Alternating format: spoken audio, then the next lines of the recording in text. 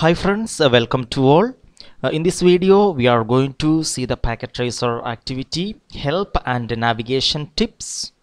Yes, this packet tracer activity is just an introduction about the packet tracer. So here we can see the background. Packet tracer is a fun, take-home, flexible software program which will help you with your Cisco Certified Network Associate studies. So packet tracer allows you to experiment with the network behavior, build network models, and ask what-if questions. Here in this, you will explore a relatively complex network that highlights a few of packet tracer's features. While doing so, we will learn how to access, help, and the tutorials.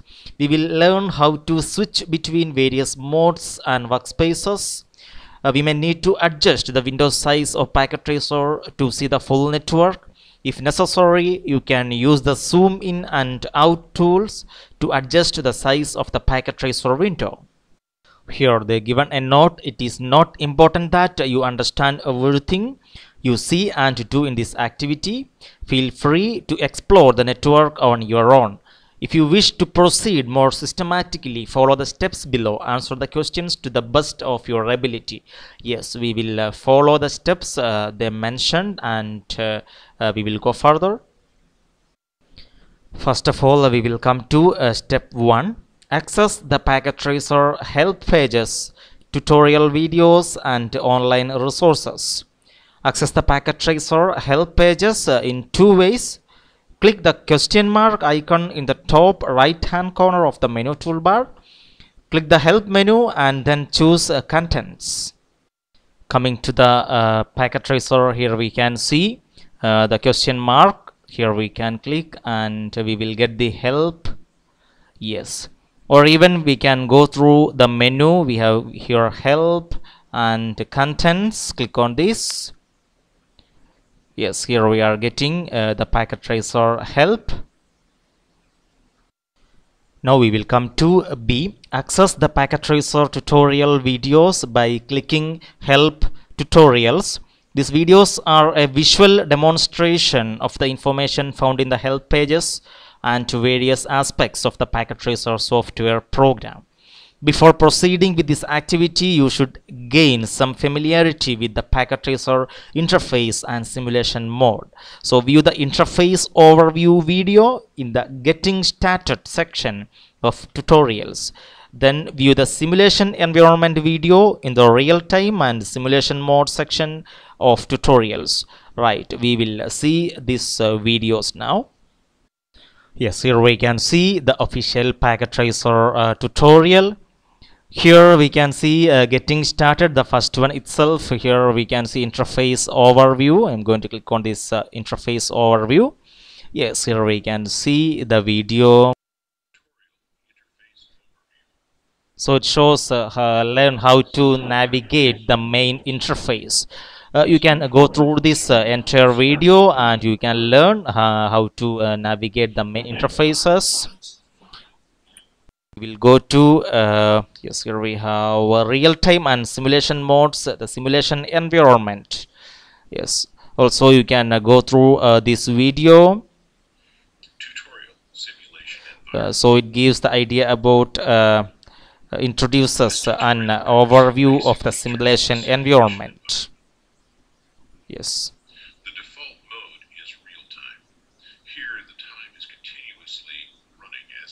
Right, you can go through this video.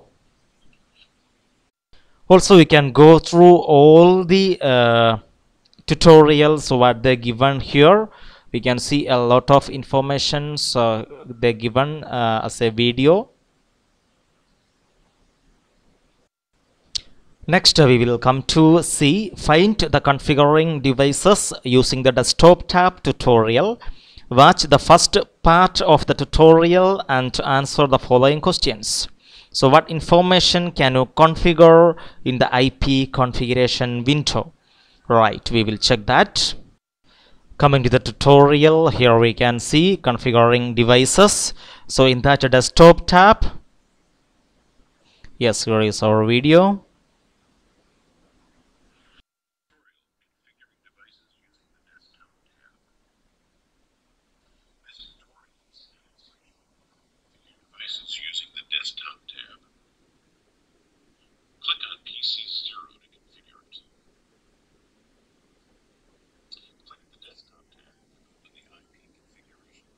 Okay, we are going to IP configuration, and there we can see, yeah, static and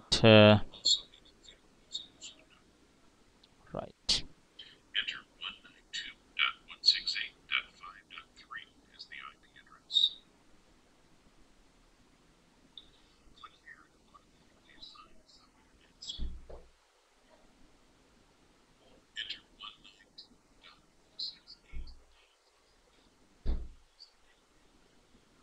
Yes, you can go through this video, and we will come to the question now.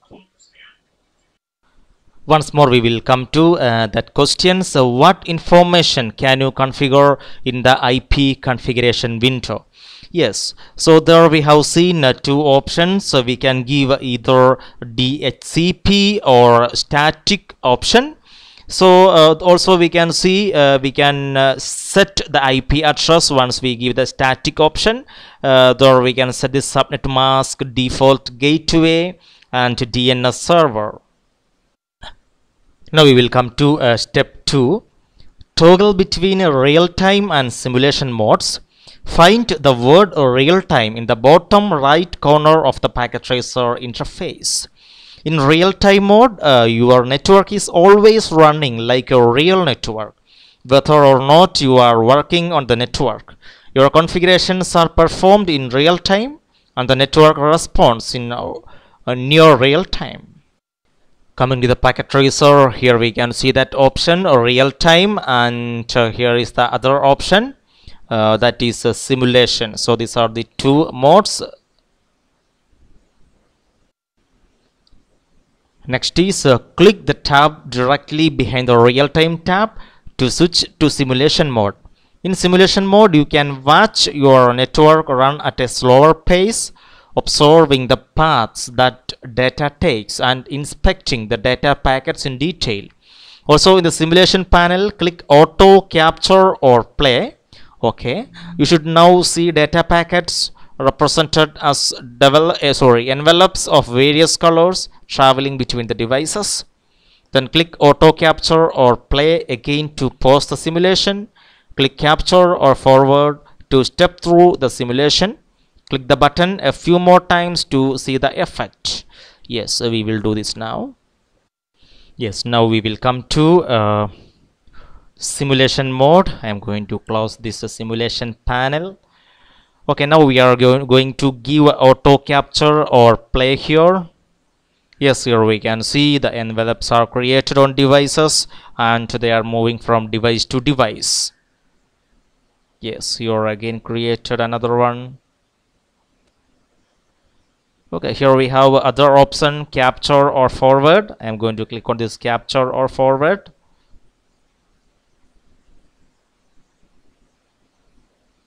Yes, so we can step through the simulation. Yes, here we can see. Yes, now we will come to F. In the network topology on the left, click one of the envelopes on an intermediary device and investigate what is inside. Over the course of your CCNA studies, we will learn the meaning of most everything inside these envelopes. For now, see if you can answer the following questions. Okay, we will go through any one envelope which is on any intermediary device, and we will answer these questions. Yes, here we can see an envelope. I am going to click on that. Here we can see two tabs, OSI model and inbound PDU details, right? And on OSI model we can see all the 7 layers they added here, and some of the layer, that is layer 2 and layer 1 got information. And here we can see out layers. Coming to inbound PDU details, so here we can see the PDU formats,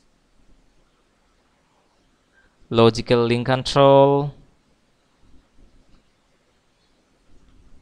Here we can see spanning tree protocol, right? Here I am going to get another envelope. Yes, okay. So we will come to different questions. Under the OSI model tab, how many inlayers and outlayers have information? Right. So here we can see that inlayers and outlayers. Previous PDU we have seen there was only layer 2 and layer 1. Coming to this PDU, here we can see layer 3, layer 2 and layer 1 is enabled. That means according to the envelope our answer may vary. We will go to the next question. Under the inbound PDU details and outbound PDU details tab, what are the headings of the main sections? Right, here we can see inbound PDU and outbound PDU. Here we can see only inbound PDU details, and here we can see the different main headings. One is Ethernet 2, IP, OSPF hello, then neighbor, etc, etc. Right, we will try other package. Yes, here we can see outbound PDU details. Right, and here we can see Ethernet 802.3, LLC, STP, BPDU. Right, we'll come down. Right, etc. Now we will come to the third question. Click back and forth between the inbound PDU details and outbound PDU details tab. Do you see information changing? If so, what? Okay, here we can see the PDU and we have inbound PDU details and outbound PDU details. Right, here we can cross check it. Yes, here we can see the change, and we will come to this section. Yes, sir, here we can see some changes.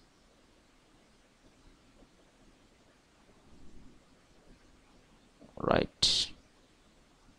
Yes, so source address and destination address, here we can see the source address is changing. Right, on inbound PDU details and outbound PDU details. Yes, so here our answer may vary, and also the source and destination address in the data link layer will be changing, or other data may be changing as well, depending on which packet you choose to open. Now we will come to G. Click the toggle button above simulation in the bottom right corner to return to real-time mode. Okay, so we will come to real-time mode. Well,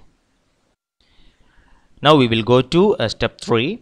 Toggle between logical and physical views. Find the word logical in the top left corner of the packet tracer interface. We are currently in the logical workspace, where we will spend the majority of our time building, configuring, investigating and troubleshooting networks. Yes, in this topology here we can see the logical space. Also here we can see the physical space. Here we can see that physical and logical. Right, here they given a note. Although you can add a geographical map as the background image for the logical workspace, it does not usually have any relationship to the actual physical location of devices. Okay, no problem, we'll come to that. Now we will come to B. Click the tab below logical to switch to the physical workspace.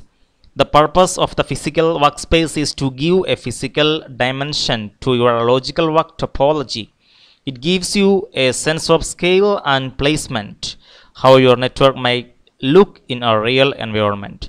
Yes, we have done already that. Yes, here it is logical and physical. Yes, here we can see that. Yes.